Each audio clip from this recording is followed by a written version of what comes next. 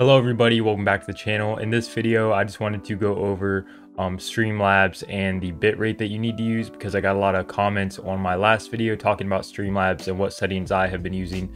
A lot of them were referring to bitrate and upload speed. So in this video, that's what I'm going to be talking about. So here we are on my Streamlabs, and just to kind of show you my bitrate, I have a 7 to 8 upload speed when it's working right, but it hasn't been working right, so I haven't been able to stream.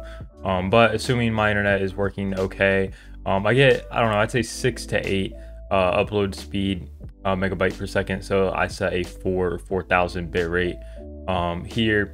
Now a lot of people, the question they had was, hey, my upload speed is like 90 up or 100 up or 200 up. You know, they have these speeds that are way faster than anything I have, which is awesome.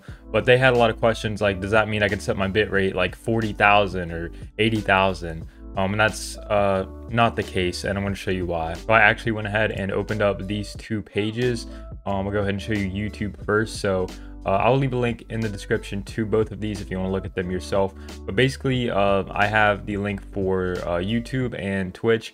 And basically, this page will show you based on what resolution and how many FPS you want to stream at, what your bitrate should be, and as well as other settings.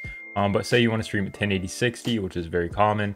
YouTube saying 1920 by 1080, obviously. Then your video bitrate, you want to do 4500 to 9000. Now, something to note with YouTube is I don't believe that there are restrictions on bitrate, which is different on Twitch, which we will get to.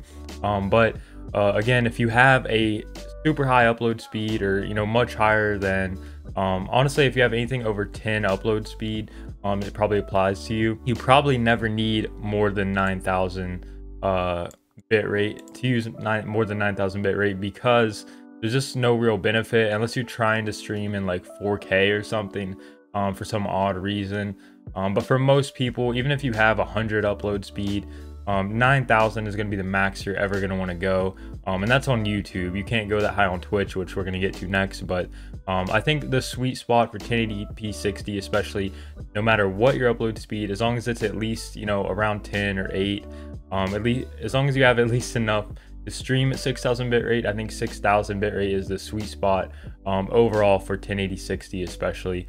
But yeah, YouTube's recommending 4500 up to 9000. Again, 6000 is kind of right in the middle of that, which is what I would recommend, and that's what I like to stream at if my internet allows me. But let's go ahead over to the Twitch bit rates. So here we are on the Twitch bitrate page. Now this one shows you the NVENC settings and the recommended X264 settings.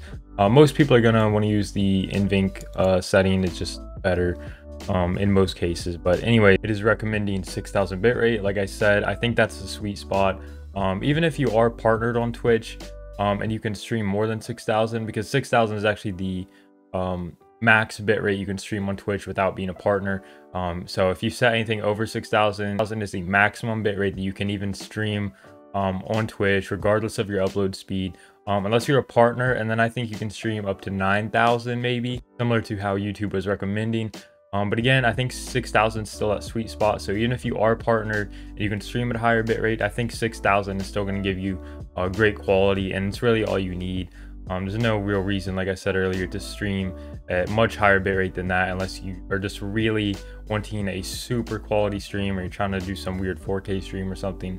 But basically, that's all I wanted to cover in this video, because a lot of people have a faster upload speed, or much faster than I do, and they were a little bit not sure on that. So hopefully this clears up some of those questions. And then of course, if you do want to stream at like 720/60, you're not going to need even 6000 bit rate. You can get away with like 4500, but you can play around with that. But anyways, the main meat of this video is I just wanted to cover bit rate, and if you have a really high upload speed, what that means.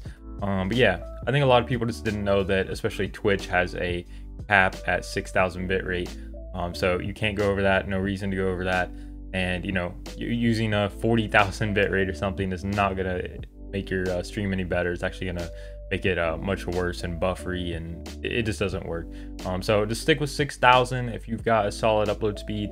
Your upload speed's not quite good enough to stream at 6000, just keep going down and stream at 720, 4500, or if you can't do that, do 3500. And yeah, just find the settings that work the best for you. But that's gonna be it for today's video. Hopefully this answered any questions. If you have any more, just leave a comment below.